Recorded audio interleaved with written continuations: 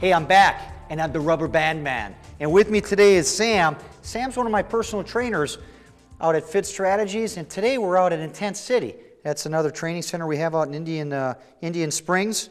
And Sam's going to help me out. Sam, say hi to the folks out there. Hi, how y'all doing? Sam's been a big asset to us. I'm really excited about his career. He's actually going to school to be a chiropractor. Yes, sir. And today we're going to do something unique. This is a good way for you to increase your bench.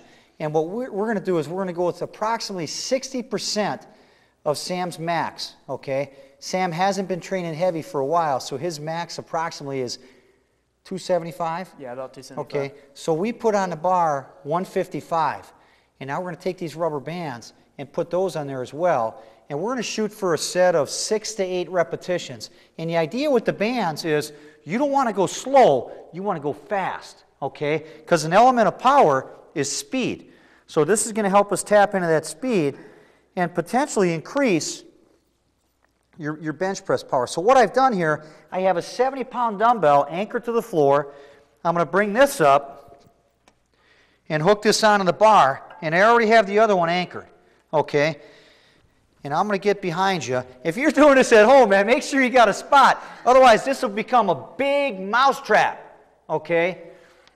And that won't be good. Okay, we're going to go 1, 2, and up. Okay, here we go. 1, right through it, Sam. 2, 3, 4, 5, 6, 7, 8. 6, 7. One more. And 8. And rack it. And go ahead and sit and breathe, okay? A lot of different varieties here, okay? You could just do your bench on here, or you could superset this with an opposing movement. What I'd like to do is a low row.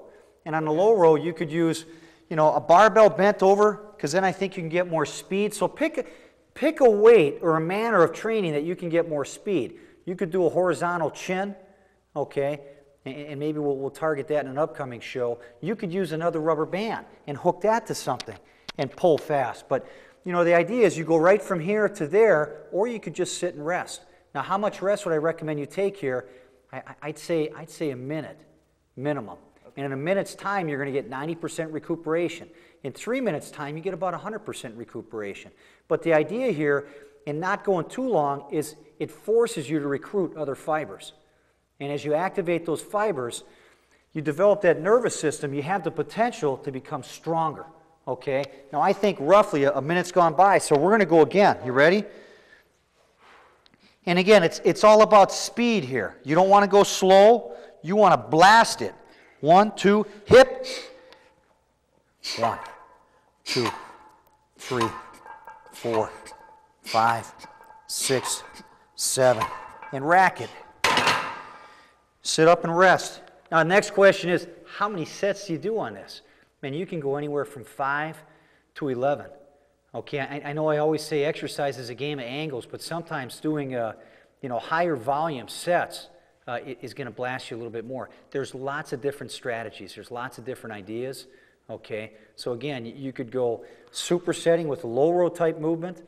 You could do straight sets. And how many? I'd say anywhere from 5 to 11. Wow. And along with this day, obviously, you're not going to do regular flat bench, okay, and get your weight up. You're not going to be doing push-ups. This is it, okay? You might hit an incline, and along with the incline, if you're doing back, you might do a superset with pull-downs because those are similar angles. Right. You might do a pullover type movement.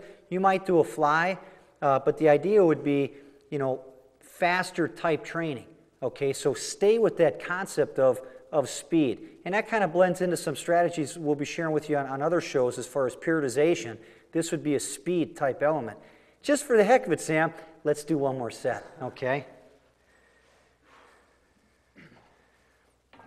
1, 2, hip. Here we go. 1, 2, 3, 4, 5, 6, 7, and rack it. Okay, and sit up. Ideally, you want to be able to have a weight that you don't need help. That might have been too heavy for us, okay? And again, 6 to 8 reps, okay, because you want to make sure that you can overcome that resistance without help. So and I was just there to make sure that, you know, you didn't get caught like the rat in the cheese trap and all that stuff. But, You know, the rubber bands, is this the first time you've ever done rubber bands? Yes, sir. How did it feel? It feels good. You feel steady resistance all the way through. It increases, doesn't Yeah, it? Okay, it so it makes it harder. So, you know, again, the whole idea with weightlifting is let's shock the body, let's do something different. I'll tell you what, rubber band, a little different. So if you're bored with your fitness program, try the rubber band. It adds a good, different element to your training.